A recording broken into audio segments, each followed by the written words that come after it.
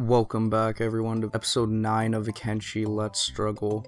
We start off this one just like always, recouping from the last episode because we're under attack every about 10 minutes I'd say in this one as well. I put down some more storage for our iron because we're starting to get full on that, and I can make some decent money by selling that. I put down a house and then a wind generator too so that we could start to get our town looking a little bit more full. Going into the research tree, I had tech level 3 up next, so I decided to go grab a few more things from the tech level 2 tree before I go and grab more books for a bunch of other stuff that we need. I wanted to get all the research for training done. I sent Shaggy, Bangs, B01, and Splinter over to the way station with a bunch of iron to go sell, and we made like barely that much money, about like 20k in total from the huge haul. So I went back to my base after, but we at least did have that 20k left. Now back at the base, it was all going well. Everybody was just getting fed, getting research done, and then Black Ninja Gennings decided to attack us, of course. Now we end up showing up before they start their attack. They had some speech that was going on, but Shaggy and B01 and Bangs interrupted it and started slaughtering fucking house. Well, technically they're slaughtering outside because they weren't inside of a house. The rest of our party actually stood a chance this time. Mostly they usually just get knocked out after a few hits, but everybody was putting in some work.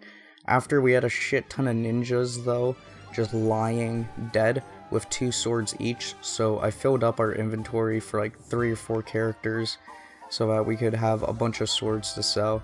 Now trying to finish building on here, I realized that I couldn't do it because it was out of a radius of my town for some reason. I did finish in front of our gate because our gate gets knocked down easily, so I'm setting up another defense that way enemies that do want to raid us have to go through this gate first, through these walls, which there will be turrets all over, and then we'll get shot down, mowed down, and by the time they do get into our base, they'll already be fucked up. At the way station, I made a lot of money by selling all of those swords. I'm really hoping the Black Ninja Gennings come back soon.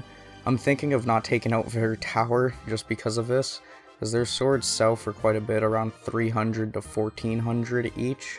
So it brought me back up to about 74k, which was fucking great, but more importantly it was 1738 o'clock in Kenshi, and a slave raid had occurred at the base again. Now last episode, half of our team got carried off to a slave camp, so my anxiety was high as fuck, and all my strong units were still at the way station, leaving just my weak ones to fight.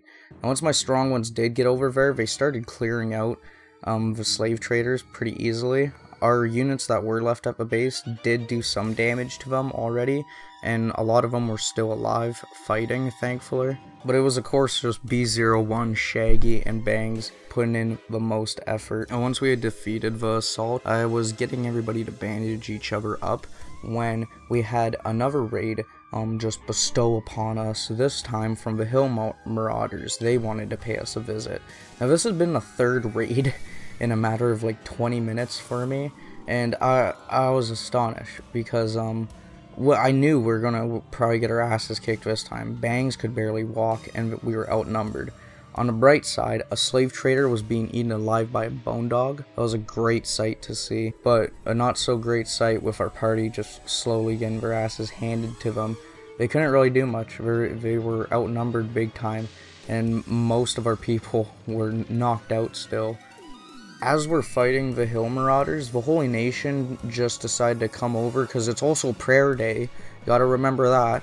So they come over and, you know, expect a prayer day, but they get caught in the crossfire, which leads them to be attacking our troops and then attacking the Hill Marauders as well. Now this wasn't good because we could have maybe taken the Hill Marauders, but the High Paladins and the Holy Nation we definitely couldn't handle. And after they beat all my people, they stayed for a few hours in game just to make sure that everybody was at critical condition, mostly just until their party got up so that they could leave. It was at this point I realized somebody was carried off during that slave raid and they're being brought to a fucking slave camp. and I hadn't noticed this the entire time. This was like 3 raids ago, early in the morning, and I just realized it. So I got B01 up immediately, as I knew he was the only one who was gonna be able to take on another slave camp. He did it last episode, so he can do it again. I brought him to the way station and got his health back up, as all of his parts were pretty injured, and then making it straight to where Fujin was being held. Now, when I looked at the slave camp, immediately just a bunch of fucking slaves spawned in, like hundreds of them. I have no reasoning for how the slaves got there. I mean, like, there's enough of them that they could definitely overtake the few slave traders that are chilling there.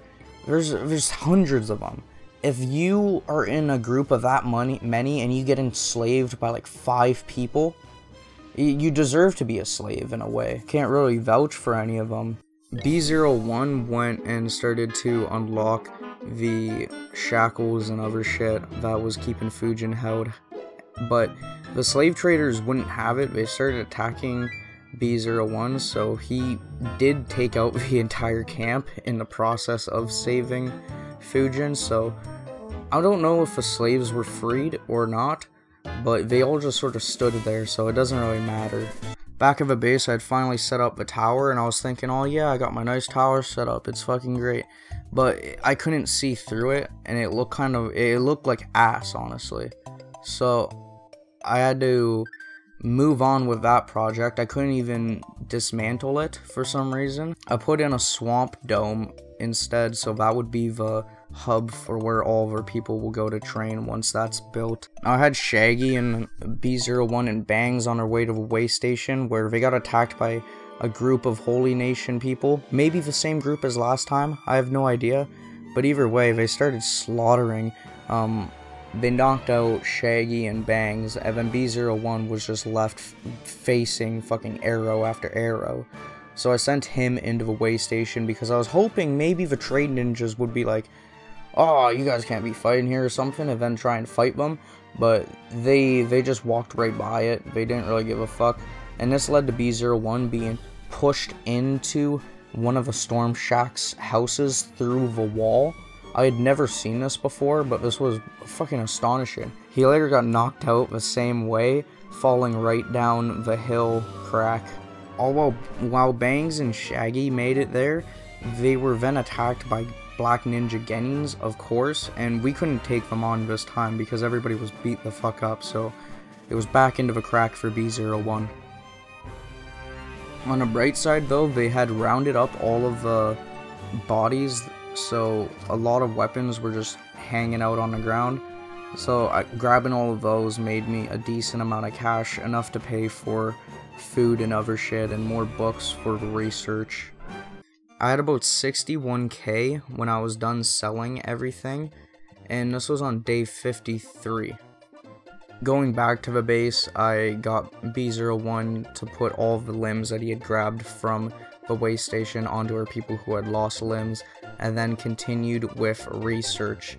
Now, I got a lot of the training stuff going into for research, and farming is also a priority. I just need to look for the plants for farming. I was also getting the walls outside of our base set up slowly. Once those are set up and I have my plan all done, it'll look a lot better. Now the swamp dome was finally ready and we had researched everything that we needed, so I started placing different training things. First off, 3 different turrets inside, and then 4 different attack dummies for melee offense, with a thief lockbox in the middle just to make it look a little bit better.